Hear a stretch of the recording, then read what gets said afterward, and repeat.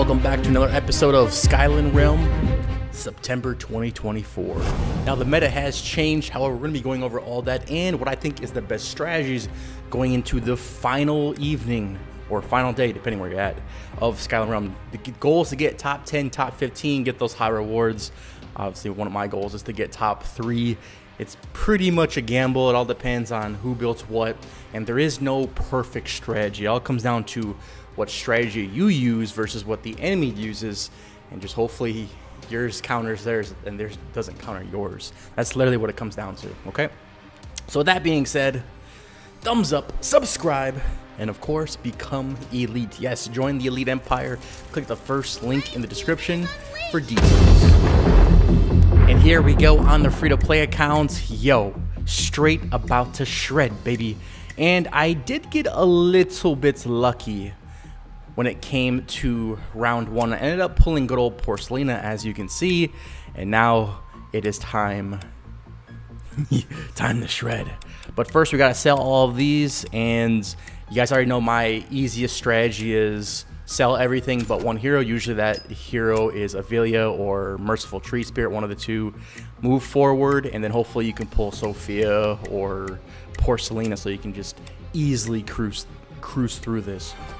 But yes, this is pre-recorded, as you can see, and one of my main strategies is obviously Porcelina. If you can pull her early, you're good to go, and you really don't need that many good artifacts, especially when you start pushing around 4, round 5. If you just have a good artifact on her and maybe one good defensive artifact, you can just fly through this. Like, Porcelina is so OP. Obviously, she is the meta. But with that being said, now while we watch this, I do want to talk about a few strategies. The main strategy obviously is going to be Porcelina when it comes to high offense or high defense. What I find working the best is Porcelina with a medium offense and medium defense. So you'd probably go with 2 offensive heroes such as Porcelina or Natalie or something like that, and then increasing to a higher offense, you can slap in Sophia. However, having 3 offensive big heroes like that, if the enemy has a whole bunch of shields, I'm talking a whole bunch of guardians, you know, wilderness, the flag, it's going to be kind of hard for your 3 heroes to penetrate, because their enemy Sophia is just going to wipe you. And it's going to be round 1. You're going to have 3 heroes left in the back row with, you know, no defense up front.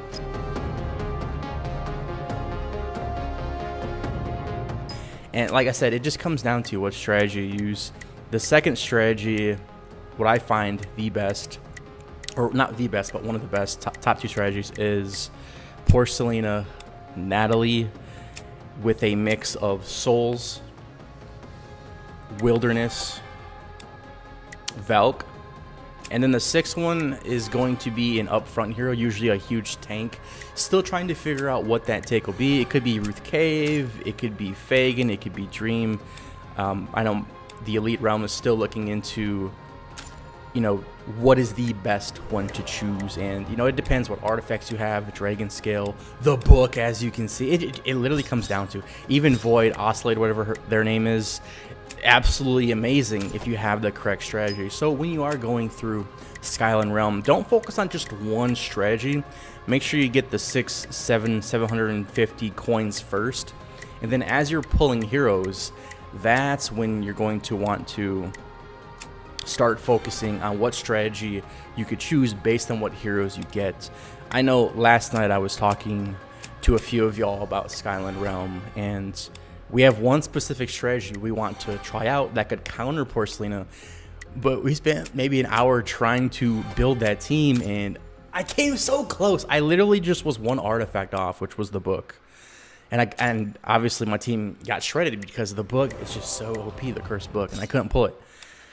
And I couldn't pull Porcelina as well. Those were the top 2 I couldn't pull. I had everything in line. All I needed was the book and Porcelina. I just couldn't pull it, you know.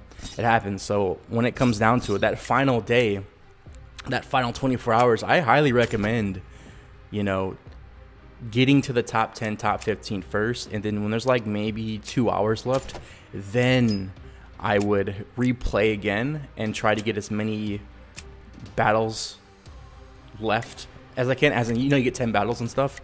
Try to build that perfect team, and then when the final hour starts, nobody can, do Skyland Realm except for the people in the ranking side, and then, try to get top 10 in the last 10 minutes, and then you should have, what, 8, 7 games left, and then try to push that, first place, second place, third place. I think the best strategy is to push second or third place in the last 30 seconds, and then when there's 5 seconds left, then you're going to want to try to push first place, try to get that first game dub.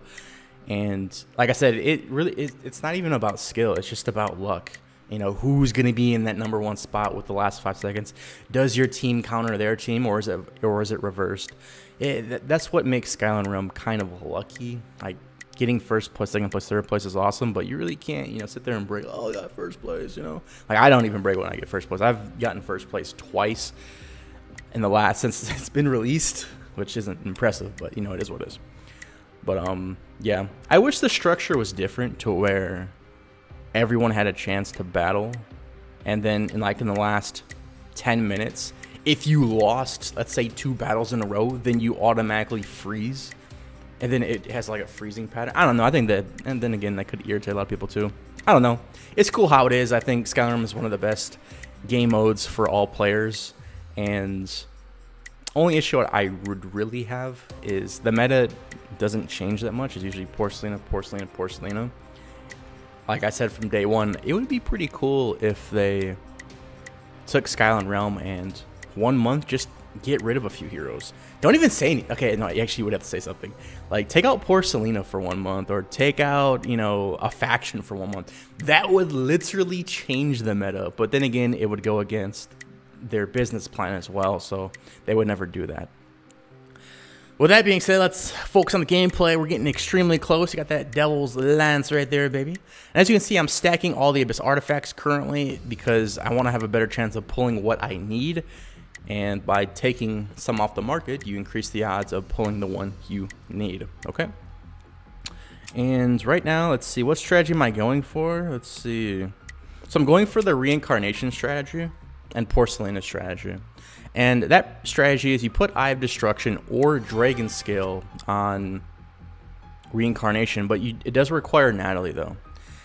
And a very strong Porcelina, preferably Bone Sword. But the game plan is, you want the enemy Porcelina to take out Reincarnation so she resurrects. Obviously, if there's souls on the battlefield, then we have a problem, But like I said, this is one of many strategies I was trying out. And Porcelina takes out Reincarnation, and then we'll swap over to Ruth Cave or Souls. Now, Souls with the book, depending on your build, can withstand a whole round of Porcelina. I tested it out. I'm pretty sure it's this game. I'm pretty sure it's this game right here. And I think it is. I was like, oh man, dude, Souls is just crushing it, yo. HP-wise, damage reduction-wise. However, it all comes down to the defensive runes you want as well. Right now, a lot of us have been trying out a whole bunch of Guardian runes because you're getting that the shields. So if you put on a high offense, high defense type here, ooh, there goes Natalie. Ooh, let's go, baby. Let's go, baby. Woo! Definitely got to get her. Too easy. And then you can maximize those shields. So, the first 5 or 6 hits from Porcelina, enemy Porcelina, is going to just hit shields. However, that requires Wilderness and the Flag. Otherwise, it's absolutely pointless, right? So, right now, my strategy, as you can see, the more things I pull, just my strategy changes. And now I have Bone Sword. I'm going to slap that on Porcelina. There we go. Too easy. Boom. And then the last thing I'm really missing is Devil Wings for Valk. But I'm going to put the book on him. And you're going to see in one of the games, or the final game, that the book is money when it comes to souls, because he increases his HP. You'll see. Okay, so now I'm looking for the Devil Wings. I'm like, yo, can I get the Devil Wings? Come on, baby. But I still think, oh, there it goes. Boom, let's go. Too easy. So for your front row, I highly, highly recommend, no matter what team you're building, you need to have Spirit Song Necklace up front. And I would probably shoot for the book as well, right? So having Cursed Book up front and Spirit Song Necklace up front, I think is 100% key to surviving Porcelina on that front row. Now, when it comes to the third Abyss artifact item, Dragon Scale does have block, but there's just so many choices you could choose. What if you went with Phoenix? What if you went with you can go with offensive or defensive Phoenix, but with Dragon Scale? Because she has the highest speed, especially when you have, Devil's wings and stuff. So she's obviously going to make a move, first or second. Feed the energy into your back row, which should be either Natalie. Probably Natalie, because you could choose Porcelina, because that would get her to, maxed out. But you also could feed it into Natalie as well, to where she gets 2 ulti. She gets her own ulti, and then you get the demon ulti. See, these are things I want to test out, but it just takes the perfect build to test out. But this is the team I built.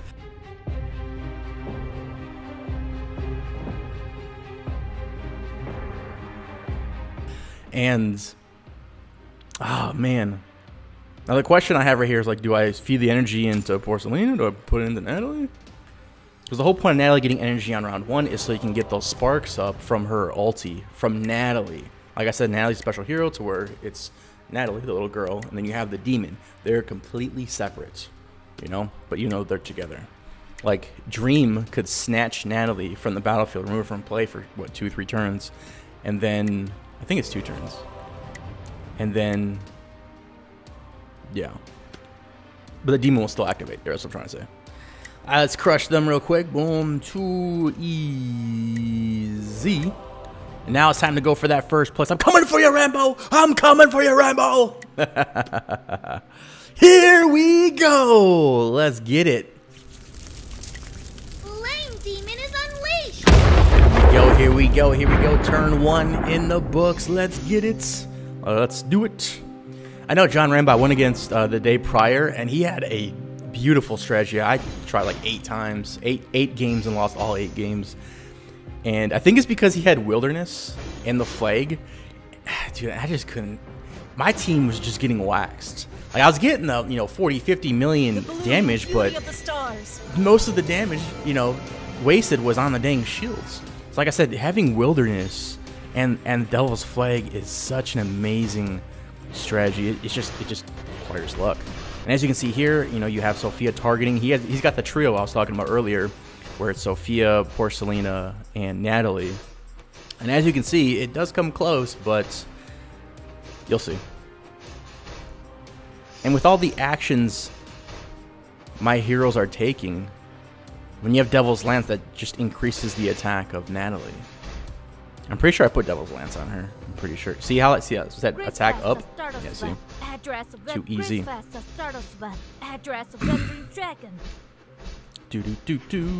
Now Sophia has a faster speed, but that's fine.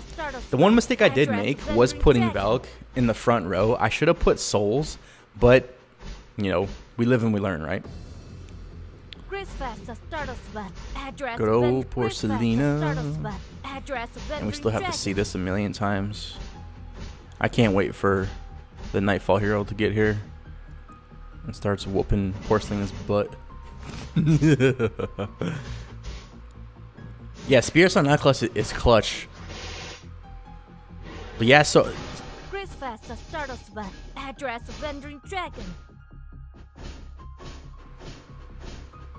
this should, okay, you see the book kick in, Cursed Book kicked in on Souls. You got that 3 million HP.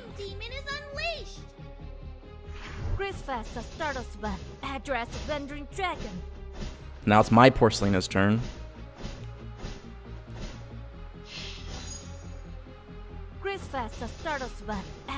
Yo, having the Void oscillate, that's actually a great idea, man. Yo, shout out to John Rambo. I just thought, I didn't think of this. Yeah, I forgot she transforms and gets some HP back. So what if you have that plus a defensive artifact on her, and then that means you'll have Spirit Song Necklace up front on Ruth Cave or whatever. You'll have another defensive hero with Cursed Book Souls.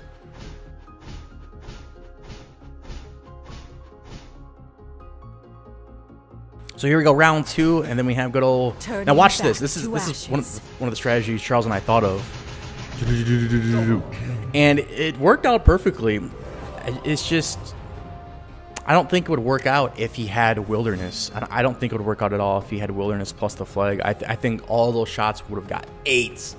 And then last night I attempted to put on Devil's Lance on Reincarnation, and yeah, that I completely got destroyed every single time.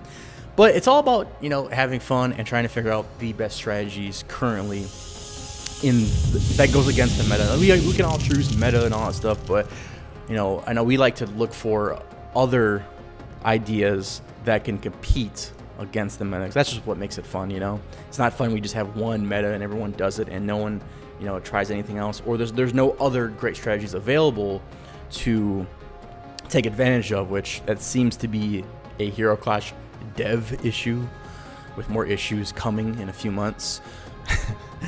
But hopefully y'all enjoyed the video. Hopefully you learned something. Hopefully you can get top 10, top 15 in good old Skyland Realm in your group of servers. And I wish you the best of luck. Greatness manifesting.